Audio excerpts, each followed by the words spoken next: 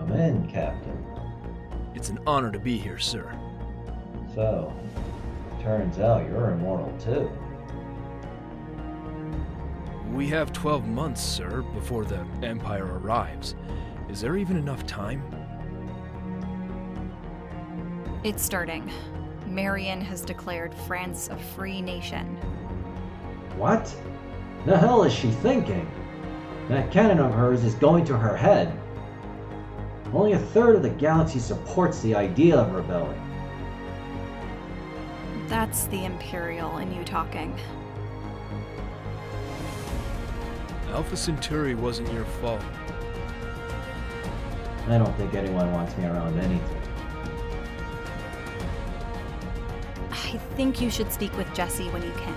He talks about returning to your real father, forgiving your earthly parents, and all this weird but interesting stuff. Do you really think we're heretics? Oh, I'm not really sure. Brian has declared independence from the tyrants, and I saw numerous mentions of the United States of America.